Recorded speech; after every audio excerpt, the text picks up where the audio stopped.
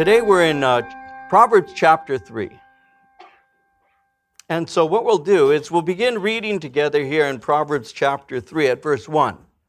I'll read verses 1 through 10 and we'll get into our study. I'll give an introduction and move into our study as we continue now a verse-by-verse approach to the book of Proverbs. So in Proverbs chapter 3, beginning at verse 1, reading to verse 10, Solomon writes, "My son, do not forget my law, but let your heart keep my commands.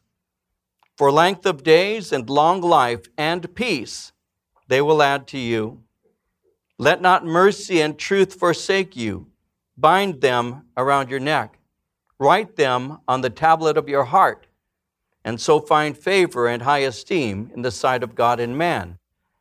Trust in the Lord with all your heart, and lean not on your own understanding. In all your ways acknowledge him, and he shall direct your paths. Do not be wise in your own eyes. Fear the Lord and depart from evil. It will be health to your flesh, strength to your bones. Honor the Lord with your possessions and with the first fruits of all your increase. So your barns will be filled with plenty, and your vats will overflow with new wine." Now, I chose to look at the first 10 verses together because when you look at these first 10 verses, what you actually have is a series of what is called 5 couplets. In other words, the first verse, "My son, do not forget my law," the first verse is going to be an admonition.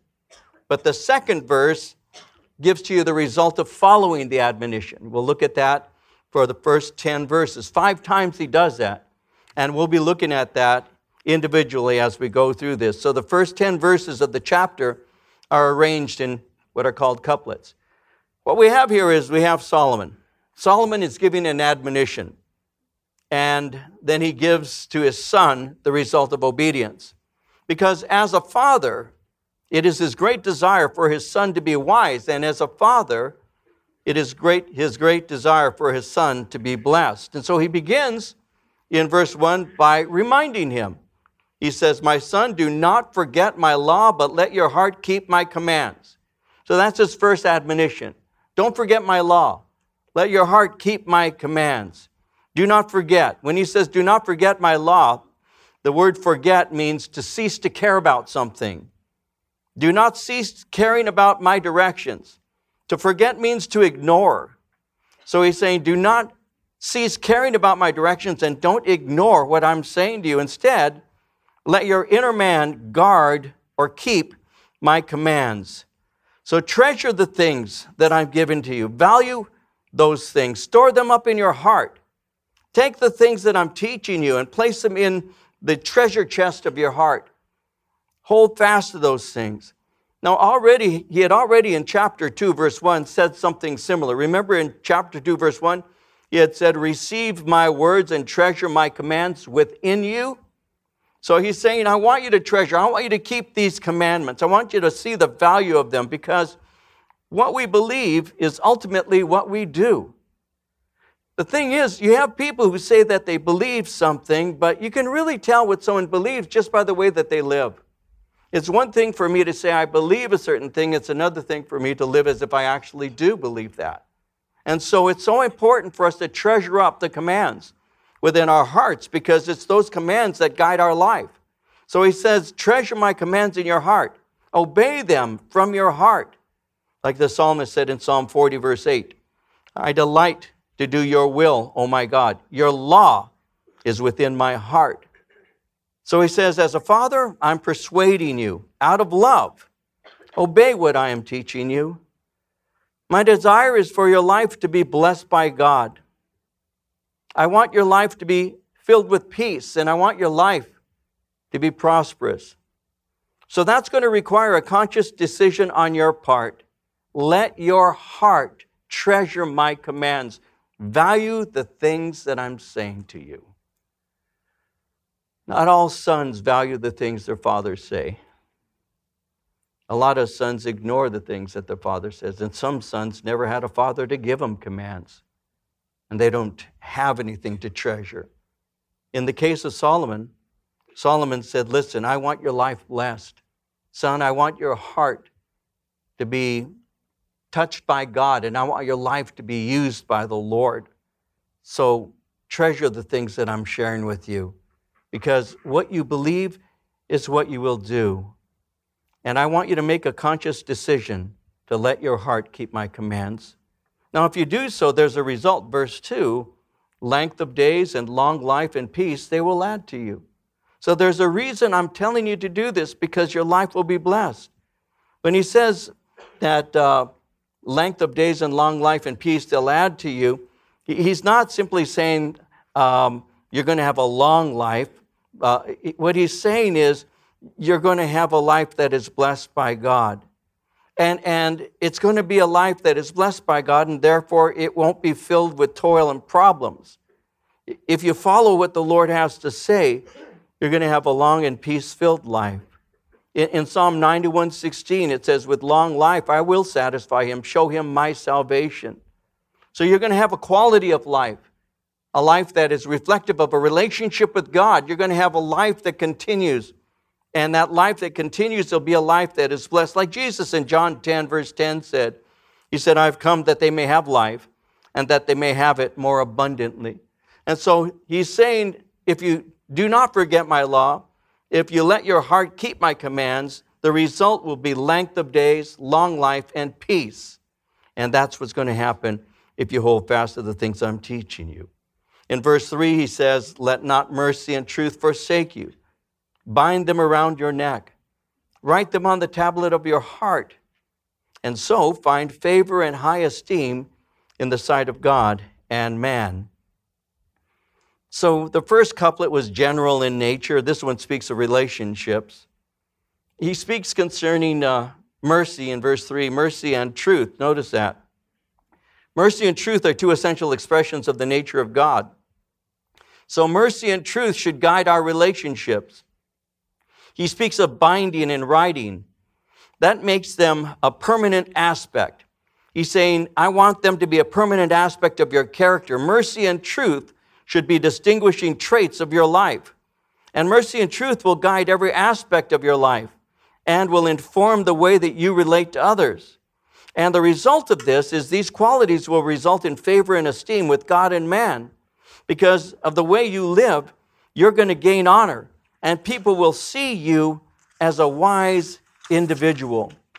Now, I don't know what your desire to be known as is. Everybody has a desire. What do you want to be known as? If somebody is speaking concerning you, what do you want to be known as? If they're saying something of you and they're giving their statement as to what they see you as being, have you ever thought, what is it that you would like people to think about you? I know that in my case, on a personal level, before I got saved and just after I got saved, right at that time when I was 20 years old, I began to say, if there was anything that I want to be known as, I'd like to be known as someone who's kind. To me, kindness is a beautiful virtue, kindness. When I was a little boy, right around Christmas, my mom and dad had a friend of the family. I to this day don't know his name. His nickname was Whitey. That was his nickname. And it was okay to call him that. Whitey. Because he had real white hair. And every once in a while, my mom would drop us off at Whitey and his wife's name. I don't remember what her name was. And they had sons around my brother and my age. And so they just lived up the street, and my mom would drop us off there for a little while. I remember some things very well. Little boy. I remember that she used to make homemade tortillas. I remember that. I remember that she would put butter in them and put strawberry jam. Ooh, I like that. I still remember that. Homemade tortillas with butter and jam. But I also remembered something about her husband. He was a good-sized guy compared to me. I was just a little boy. He may have been short for all I know, but I thought he was a big man. He had a bit of a belly, but he was really kind. he was a man who would show affection, and that was unusual in my time. We didn't see much of that. My dad's side of the family were very withdrawn and not affectionate at all. My grandmother never kissed me as a child. She was not affectionate. She kissed me one time. One time, I still remember, my grandma kissed me one time, and I wiped it off my face. It was just, she just didn't do that. That was not us. That was not me. And my dad's brothers were all loud, and just was an interesting family. I didn't see kindness very often, not visibly, but Whitey was kind. And he comes to mind right now for some reason. I didn't plan to share about him. Other than this, I do remember one day hearing a knock on the door. It was around Christmas. And we didn't get presents like a lot of people my age. My dad was having a difficult time financially and all. We didn't get presents. And this one particular Christmas, and I remember the door, someone knocking on the door, and we opened it up, and there's this guy, you know, ho, ho, ho, that kind of thing, you know, with this beard and red suit on, and it was Whitey. You know, I still remember the suit. It had rips in it. It was dirty. It looked like he'd been cleaning his underneath the car with it. I mean, it was a mess. But he brought in a little pillow, and it had some toys in it, and he gave us toys, and I remember him touching my head, and he called me honey. I mean, men don't call boys honey, right? But he did. I just loved him. I still love the memory of that. Kindness. That was something I wanted to be. I'm not yet, but I want to be when I grow up, a kind person. What do you want to be? Well, another thing we ought to want to be, and more so than simply the virtue of kindness, of course, is wise. We should desire wisdom. We should desire people to recognize us as having wisdom. And that's what Solomon's telling his son. He said, let not mercy and truth forsake you. Bind them around your neck. Write them on the tablet of your heart. And so find favor and high esteem in the sight of God and man. He says, this is what you should desire. You should desire to have these things so that you might find favor before men, because God will place you in a position to do so. He goes on in verse 5 and he says, trust in the Lord with all your heart and lean not on your own understanding. In all your way acknowledge him, and he shall direct your paths. So the admonition, verse 5, trust in the Lord with all your heart and lean not on your own understanding. So he says, this is something that will relate to your relationship with God. When he says trust in the Lord with all your heart, that word trust is a close synonym for the word faith. When you have trust, you're secure.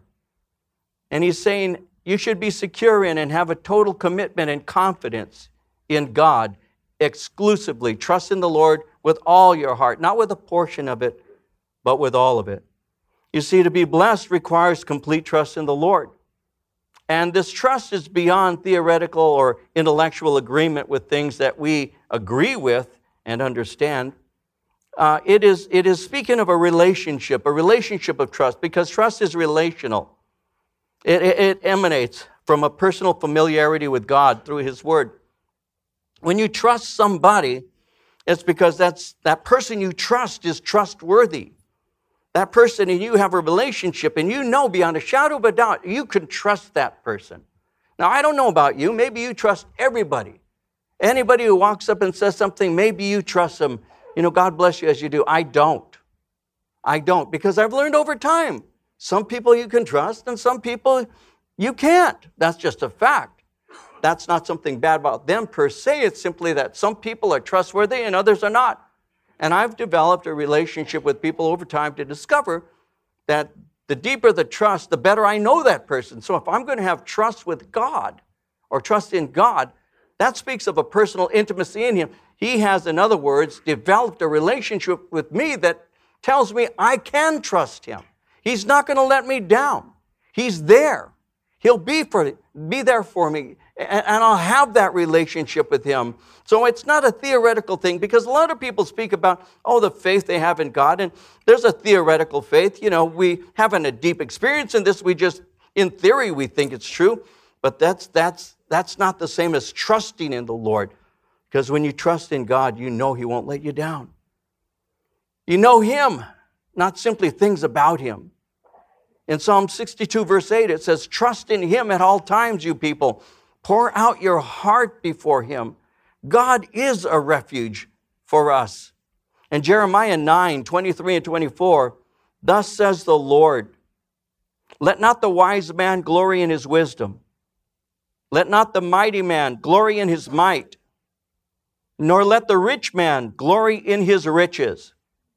But let him who glories glory in this, that he understands and knows me, that I am the Lord, exercising loving kindness, judgment, and righteousness in the earth, for in these I delight, says the Lord. Rejoice and glory in the fact that you know me. So trust in the Lord. And he says, and lean not on your own understanding. Now, let me develop that for just a moment. When he says, and lean not on your own understanding, leaning on your own understanding speaks of leaning on your own unenlightened sin nature. In other words, you can trust him, but you cannot trust yourself. That's interesting. But that's what he's saying. Why? Well, because we can convince ourselves that something's okay when we know, in fact, it's not. We can deceive ourselves. There's all kinds of forms of deception. The most dangerous form is self-deception. It's when you've deceived yourself into believing something. He says, your unenlightened sin nature will lead you astray. If you're going to make a choice to trust, trust in the Lord with all your heart. And lean not on your own understanding. Why? Because you can deceive yourself. You see, this world is filled with people's understanding, and it has a tremendous influence on the way we think. You read the newspaper, or you watch the news, or you hear somebody speak, and they can convince you that what they believe is true, when in fact, it is in opposition to what God says in his word. But they can say it in such an eloquent and such a convincing way that you can be seduced by it. So he says, be very careful. If you're going to make a choice to be 100% confident, be confident in the Lord. Trust in the Lord with all of your heart. In Jeremiah 10:23, we read, O Lord, I know the way of man is not in himself. It is not in man who walks to direct his own steps. Lord, we need your help, is what he's saying. I cannot lead myself in the right path, so please, Lord, be the one who leads me. Trust in the Lord with all your heart. Lean not into thy own understanding. Verse 6, in all thy ways acknowledge him, and he shall direct your path. So the admonition, trust in the Lord. The result, he will guide you. In all your ways, when he says your ways, that speaks of your course of life. Acknowledge. The word acknowledge means make him supreme. In all your course of life, make him supreme, would be a literal translation. And if you do, he shall direct your paths. How does he direct your path? Well, he does so by his word. He does so by his spirit. He does so as you pray and seek his guidance. He does so as you receive teaching from the word of God. He does so as you fellowship with other believers, and the Lord uses them to help to strengthen you. So he will direct you. Proverbs 16:9 says, a man's heart plans his way, but the Lord directs his steps. Jesus in John 14:26 said, but the Helper, the Holy Spirit, whom the Father will send in my name, he will teach you all things and bring to your remembrance all things that I said to you. And so trust in the Lord with all your heart. Lean not into thine own understanding. In all thy ways acknowledge him. He shall direct thy paths. So put your full confidence in him, he's saying. And son, he will direct you. This again is advice, commands given to a son by a godly father. He goes on with a fourth admonition, verses 7 and 8. Do not be wise in your own eyes. Fear the Lord and depart from evil. It will be health to your flesh, strength to your bones. Do not lean on your own wisdom. Do not be wise in your own eyes. Do not lean on your own wisdom. Exercise humility. because fearing the Lord inspires you to depart from evil. So the admonition is fear the Lord and depart from evil. And what will happen, verse 8, it will be health to your flesh and strength to your bones. By fearing the Lord, sorrow over sin and a life torn apart by sin can be avoided. Any parent in this room knows that as you've raised your children, and perhaps they've gotten to young adult age, high school age, whatever, you know that if you're doing your job to the best of your ability, that you've had a lot of conversations with your kids and you've admonished them in a variety of ways over their lifetime. And the kids get tired of hearing it. Sometimes they get that look in their face. You've seen it. I've seen it. I gave it to my dad. That look like, please stop. I've heard enough. Their eyes glaze over. Their tongue sticks out. They start drooling. They fall asleep when you're talking to them. And you do your best to communicate to them the things that matter. You want them to know these things. You want to give them things that are valuable, and you encourage them, and you say to them, avoid this, and make sure you do that.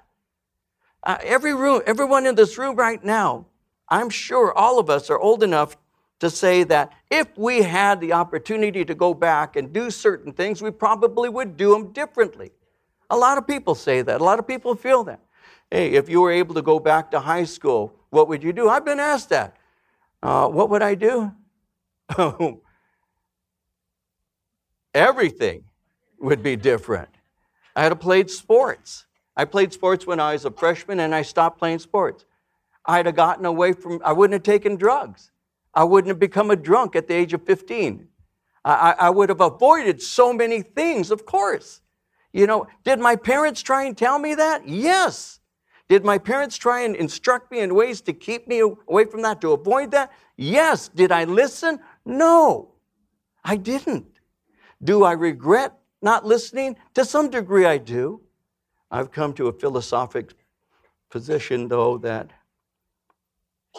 basically has embraced the reality of what I've done in the past, because what I am today is really the result of all the good and bad choices I made, but especially the good ones, because the good ones have outweighed the bad ones, and the bad ones have helped me to have understanding about how to encourage people to make good choices. And so you have Solomon, a man who has great wisdom, and he's saying, listen, son, these are the things that you need to know, and these are the things I want you to know. Please don't be wise in your own eyes. Fear the Lord. Depart from evil. It will be health to your flesh, strength to your bones. I want you to be blessed. And so listen to me. And then finally, he continues on to say in verse 9, honor the Lord with your possessions and with the first fruits of all your increase. So your barns will be filled with plenty and your vats will overflow with new wine. Use your finances for the kingdom of God, he's saying, in a way that he would approve. It's interesting how it says here, and I want you to notice this, honor the Lord with your possessions and the first fruits. When he uses the word first fruits, that helps us to remember something about the nation of Israel. You see, the key word is first fruits. It's a call really for him to remember the nation of Israel was once in slavery in Egypt. And in the book of Deuteronomy, in chapter 26, verses 1 following, it says, when they came to the promised land, they took some of the first of all the produce, put it in a basket, went to the priest. They gave the produce to the priest, and he dedicated it to the Lord. And they did so. They remembered that they were slaves. They cried out to God, and he delivered them. So the first fruits was a reminder of their slavery. So in giving to the Lord, what they're doing is they're worshiping him, remembering that he delivered them from slavery. So in the worship of God through giving, they were acknowledging his graceful provision. So he's saying, remember where you were. Remember the history of your people.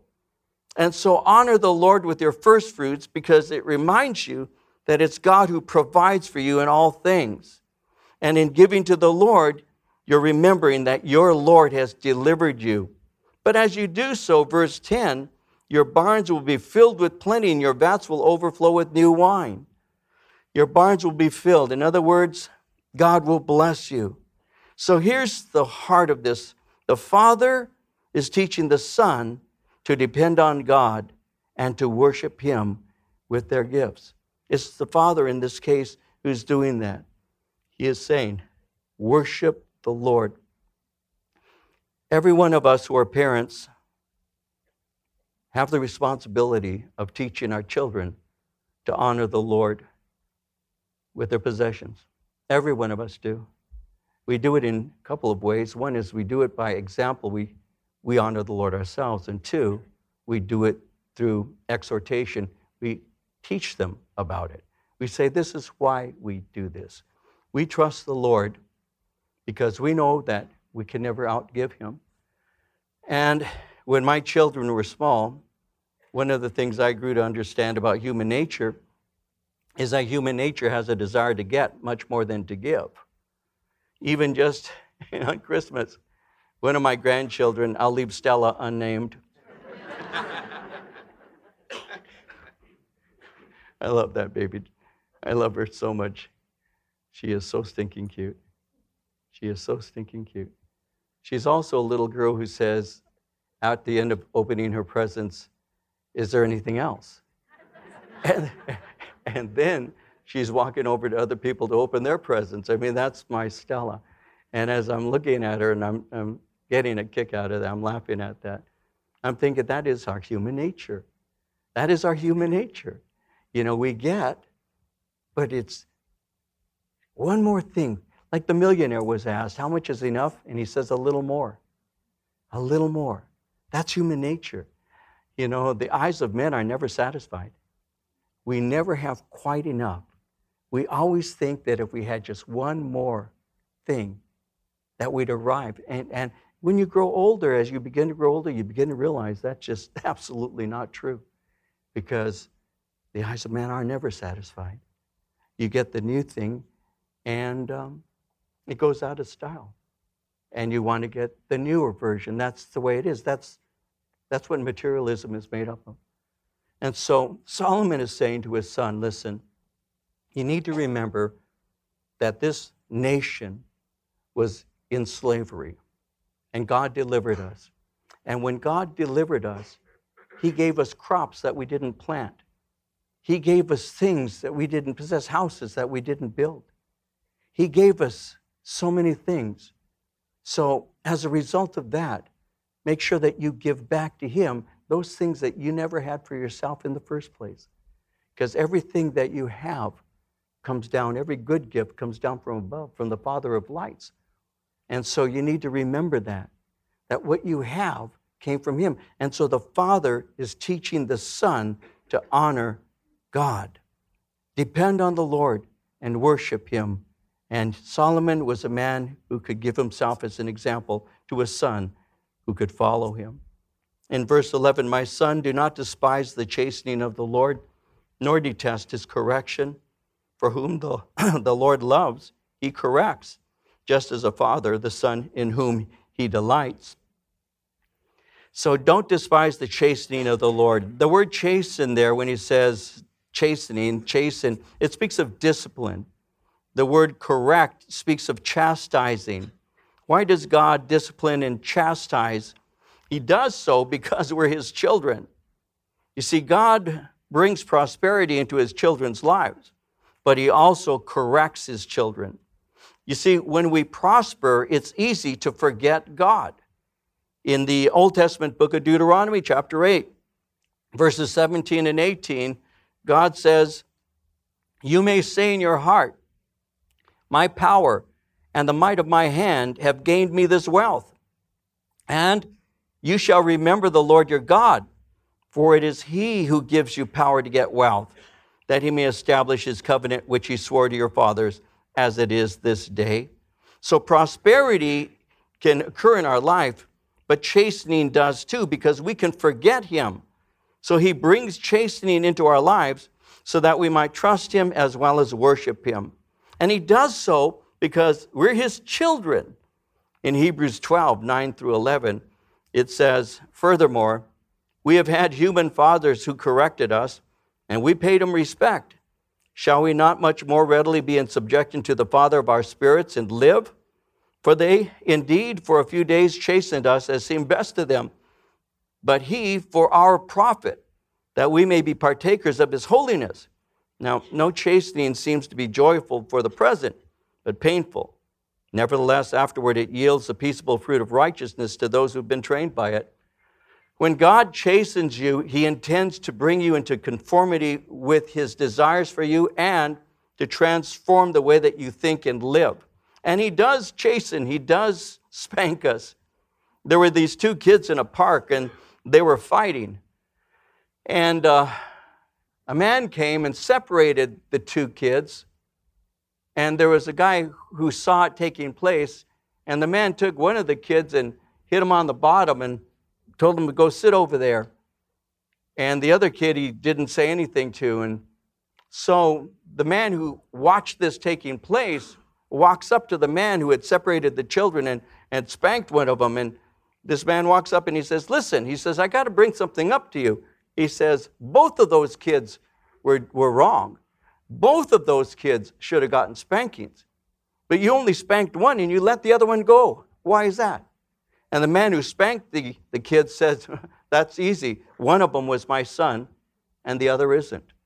And that's how it works. I'm not responsible to be kid police, go out and spank everybody. Go to the beach, I get bored and spank some kids. Leave your sister alone. I'm just bored. I'm not the child police. But I do have a responsibility to take care of my own. And that's what fathers do. And that's why you don't despise the chastening of the Lord. Because the Lord is chastening you because you belong to him. If you didn't belong to him, he wouldn't be chastening you. So instead of crying and being upset, what we do is we thank God because he loves us enough to correct us. And ultimately, that is something that's going to produce good fruit in our life. So, he says, do not despise the chastening of the Lord, nor detest his correction. For whom the Lord loves, he corrects, just as a father the son in whom he delights. Verse 13, happy is the man who finds wisdom and the man who gains understanding. For her proceeds are better than the profits of silver, and her gain than fine gold. She is more precious than rubies. I feel sorry for Ruby. She's always, anyway. She is more precious than rubies. And all the things you may desire cannot compare with her. Length of days is in her right hand, in her left hand riches and honor. Her ways are ways of pleasantness, and all her paths are peace. She's a tree of life to those who take hold of her, and happy are all who retain her. So he says, wisdom gives length of days. It produces riches and honor, pleasantness, peace, as well as life. But wisdom is better than riches alone.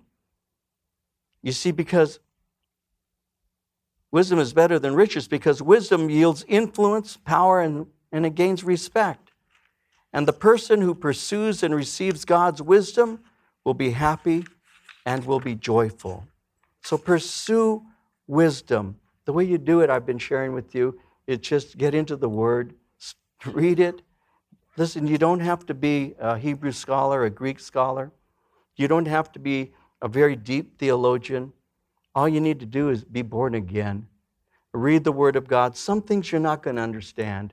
I've been reading the Bible a long time. I've actually taught through the whole Bible. And I can tell you, I don't understand half of it to this day. I really don't. I'd be lying if I said I do.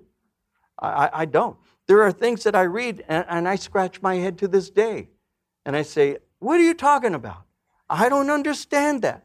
So a long time ago, I learned that what I should do is act on the things I do understand. If I act on the things I do understand, the things I don't understand, over time, I may begin to understand. You see, it's not the things I don't understand that bother me. It's the things that I do understand. Those things bother me. And so those things bring conviction to me. And those things bring correction to me. And those things bring life to me. And those things give me direction. It's just the way it works. And so I want to encourage you in this because a lot of believers, if someone were to ask me, what do I think is a great failing of the church today? One of the things that I believe is a failing of the church is the body of Christ doesn't read. The body of Christ isn't really reading the Word of God. So a lot of people are taken by deceptive teachers because somebody's reading out of the Bible, therefore he must be right. So get into the Word. Read it. And somebody was mad. They were upset. They said, I keep reading, and I just can't retain anything. And this old pastor was speaking to this young man who was saying that. He said, I read, but I can't retain. And the older man said, do you have a sieve at home? He goes, yeah. He says, how much water does the sieve hold? Well, the sieve has holes in it. So he says, it doesn't hold any water. He says, so if you pour water into it, what happens? He says, the water leaks through. He says, you may not have any water after you put water in it, but you've got a clean sieve. Let the Word of God wash your dirty little sieve brain. You see what I mean? You're not going to retain everything. Don't get frustrated if you don't. I think somebody needs to hear this right now. Don't get frustrated if you don't. Because you won't. You won't. But what you do remember, apply it. And watch what the Lord does in your life over time. Again, I've taught the New Testament probably 4 or 5 times. And I still think, I don't get that. I don't get that. How does that really work? And there's 5 different ways you can look at that. Which way is the right way? And I've been studying and this for 44 years. And I'm telling you, just keep at it. Just keep studying. Keep trusting. What you understand, obey. And Jesus said that if you obey Him, He says, my Father and I will manifest ourselves to you. We're going to reveal ourselves to you in a way that you didn't know before. Get into the Word. Watch what will happen. Start reading tomorrow, even tonight. Just read a chapter, and just let the Lord wash your dirty little brains, and watch what happens. Watch what happens. Somebody's going home and crying because I said, yeah, dirty brains. I'm playing with you. Verse 19. The Lord by wisdom founded the earth. By understanding, He established the heavens. By His knowledge, the depths were broken up, and clouds dropped down the dew. And so, real briefly, when He says in verse 19, the Lord by wisdom founded the earth, wisdom predates all creation. And these verses give us a picture of Jesus Himself. How do I say that? Well, the New Testament reveals to us that Jesus is the wisdom of God. Jesus is wisdom incarnate. And Jesus is the creator of all things. So when it says, the Lord by wisdom founded the earth, by understanding He established the heavens, by His knowledge the depths were broken up and clouds dropped down the dew, well, Jesus is the wisdom of God incarnate. In 1 Corinthians 1:24, Paul says Jesus is Christ, the power of God and the wisdom of God. In John 1:3, all things were made through Him, and without Him nothing was made that was made. Colossians 1:16 and 17, for by Him all things were created that are in heaven and that are on earth, visible and invisible, whether thrones or dominions or principalities or powers. All things were created through Him and for Him. He is before all things, and in Him all things consist. And so this is a picture of Jesus Christ, who is wisdom and who created all things. Verse 21, my son, let them not depart from your eyes. Keep sound wisdom and discretion, so they will be life to your soul and grace to your neck. Then you will walk safely in your way, and your foot will not stumble. When you lie down, you will not be afraid. Yes, you will lie down, and your sleep will be sweet. Do not be afraid of sudden terror, nor of trouble from the wicked when it comes. For the Lord will be your confidence and will keep your foot from being caught. Preserve sound judgment and preserve discernment, because when you do, you will know that God will guide you as well as protect you. In Psalm 37:23 and 24, it says, the steps of a good man are ordered by the Lord, and He delights in his way. Though he fall, he shall not be utterly cast down, for the Lord upholds him with his hand. If he falls, he's not utterly cast down. Have you ever fallen when you're walking with the Lord? Of course. But you're not lost. You're not cast away. God holds you up. God holds you up. Somebody once said, when you fall, make sure you fall forward.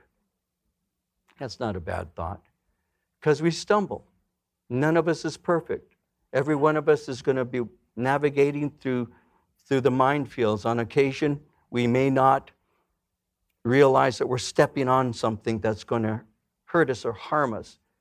But you're not going to be cast away forever. God has a way of renewing you.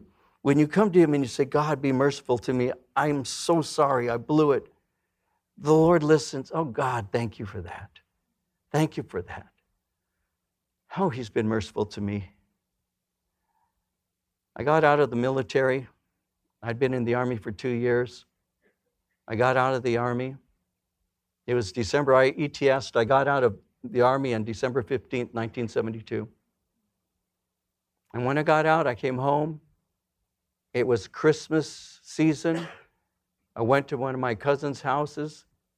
She was having friends over. My mom, my dad, and I, and some of my family went. And my cousin's father wasn't saved, but she was. And he, my cousin, the older one, offered drinks to everybody.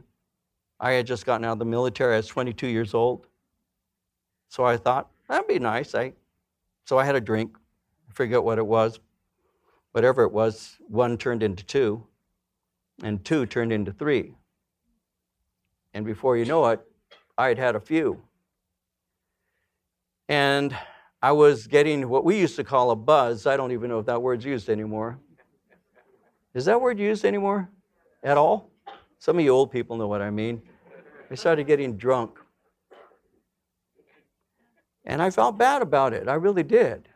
So I went into the front room and I sat down on the sofa that they had, the couch, and I was just sitting there trying to gather my thoughts, and I was thinking, oh, you've been drinking. You shouldn't have been drinking. Look at you now. Look at you now. And here come these 2 guys, friends of my younger cousin, and one sits on my left, the other sits on my right, and they begin to witness to me about Jesus. And I'm looking at them, and I said, I'm a Christian. And I'm slurring my speech because I'd had a lot to drink. I said, I'm a Christian. And they said, yeah. And anyway, and Jesus will. And I said, you hear me? I'm a Christian. You know, I gave my heart to Jesus. And I was drunk. And I'm slurring my speech. And I still remember where they kept sharing with me, and I kept insisting, I'm a believer. And I was. It wasn't I lost my salvation all of a sudden because I'd had a few beers. But when they got up, I've never forgotten what I said to them.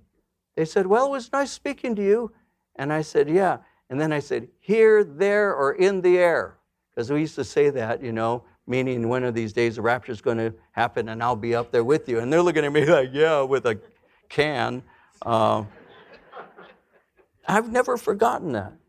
Here I am. It was 45 years ago. This month. I've never forgotten that. But I've also remembered the mercy of God over all those years. Because look where I am today. Because God doesn't give up on you. God holds fast to you. Don't forget that. If you blow it, go to him and say, God, be merciful to me. I am so sorry. I need your help. Strengthen me, Lord. I don't want this anymore. And that's what I did. And that's what we do, isn't it? We say, God, help us. God will hold us up. And even if you fall, you're not forsaken forever. I'm not inviting you to go out and get some beer after Bible study, by the way. I'm just letting you know that you can have confidence in him. You see, your confidence in him allows you to sleep in peace, not stirring at every sound. In Psalm 121, verses 4 through 7, behold, he who keeps Israel shall neither slumber nor sleep. The Lord is your keeper. The Lord is your shade at your right hand. The sun shall not strike you by day, nor the moon by night. The Lord shall preserve you from all evil. He shall preserve your soul. So your confidence in Him allows you to sleep in peace, knowing that He's there with you and protecting you. In verse 27, do not withhold good from those to whom it is due, when it is in the power of your hand to do so. Do not say to your neighbor, go and come back tomorrow, I'll give it, when you have it with you. Do not be selfish. Learn to be a cheerful giver. Learn to be cheerfully generous to those who have a genuine need. Good refers to what is needed. And sometimes you will give good things because the thing that is needed isn't money at all. What's needed sometimes is simply counsel or it's help. It could be finances. Sometimes what is needed is a listening ear, your time. One of the hardest things for people to give today is their time. Some people would just as soon give $1 than a minute because their time, they're under such stress. So he says, don't withhold good from people when it's in the power of your hand to do good for them. Don't be selfish. Give them what they need. Give them your time. Give them counsel. Give them help. And sometimes give them finances. In Galatians 6:10, as we have opportunity, let us do good to all, especially to those who are of the household of faith. And then he goes on in verse 29, do not devise evil against your neighbor, for he dwells by you for safety's sake. Do not strive with the man without cause if he's done you no harm. Don't find ways to get even with your neighbors. We have neighbors who seem to think my lawn is their dog's toilet.